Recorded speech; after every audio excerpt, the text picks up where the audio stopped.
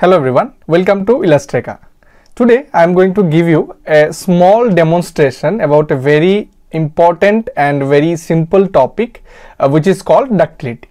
Now those who are studying civil engineering and who are studying structural engineering, this term is very familiar to all of us, and those who are not from civil engineering background and maybe who are not from engineering background, today I will make you understand this concept. Like anyone who is watching my video, you can understand this concept very easily. So let's get started. When we are as a civil engineer or as a structural engineer, when we are designing a building or a structure in a zone where we have higher seismic activities like earthquake activities, in a simple way, if you think, what do we want? We want our structures to withstand the forces, right? To withstand the seismic forces, the earthquake forces, and we obviously do not want our structures to collapse, right? Now let us just assume that in a very high seismic zone, like I am in Tripura and I am in seismic zone 5. Okay, in India we have 4 seismic zones, right? Or 4 seismic zones, 2, 3, 4, 5. So I am in seismic zone 5 and obviously a critical seismic zone. I don't know whether it is correct, but as per the code it is a critical seismic zone.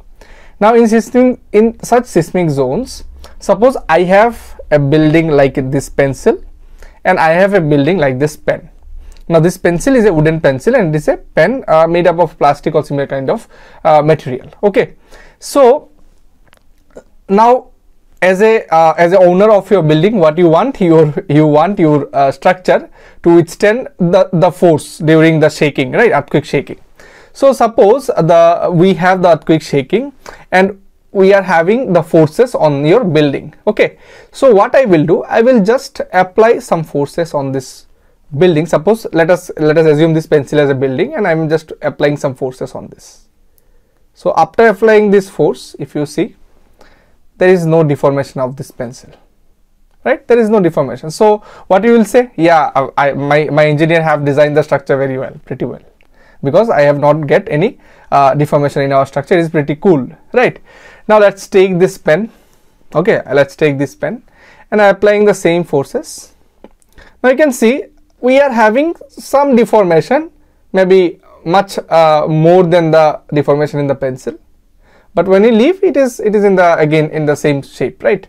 So now, so what we have understood that this pen is not designed for taking more forces than this pencil, right? Because we were observing some deformation in this pen, but in this pencil we have not seen any deformation till now.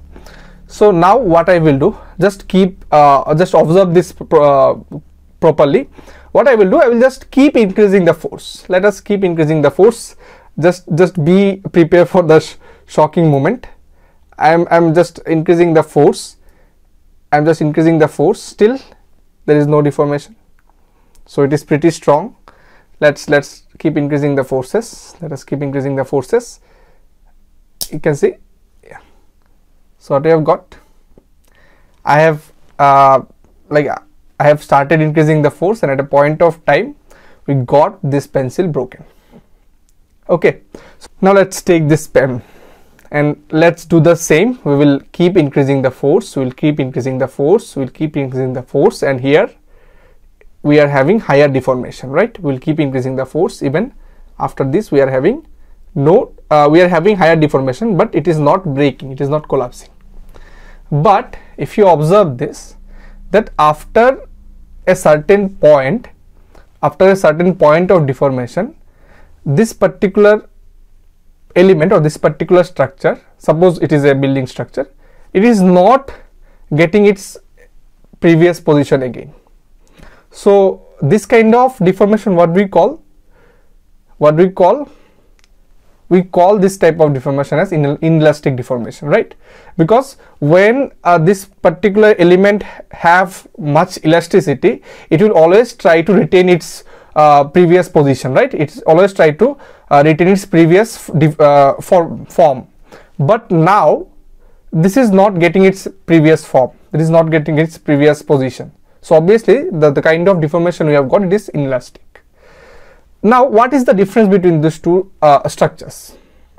This particular pen, obviously it was not designed, suppose this particular building, obviously it was not designed to take higher forces. But what we have observed, that even after applying higher forces, it has deformed, but it has not collapsed.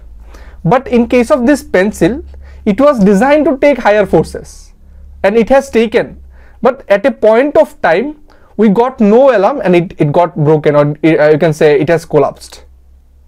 So in a seismic prone zone, in a earthquake zone, high seismic zone, what actually we want, what is our aim as a structural engineer or as a civil engineer or as an engineer? Our main aim is to safeguard the people who are living in the building. So obviously as a civil engineer or as a structural engineer, you have to accept this truth that in any natural calamities, we cannot make a resisting, or you can say a building which can resist the total force. At a point of time, if the seismic activities keep going on, suppose 2 minutes, 5 minutes, 10 minutes, at a point of time the building will collapse. So what is our aim?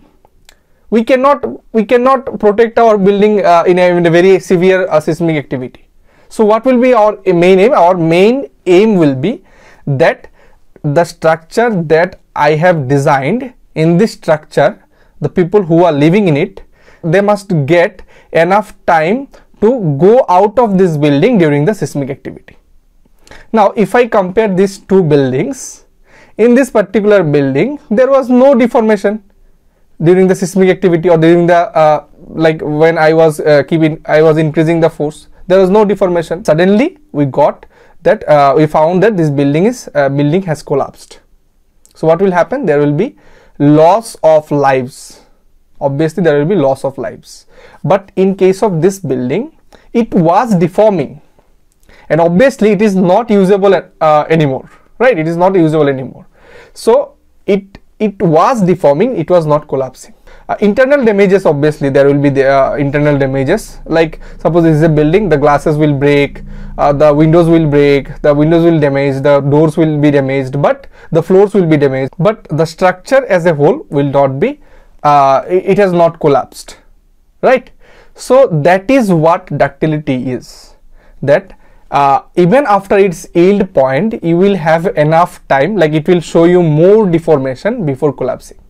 Okay, so you will have more time to came out of the building.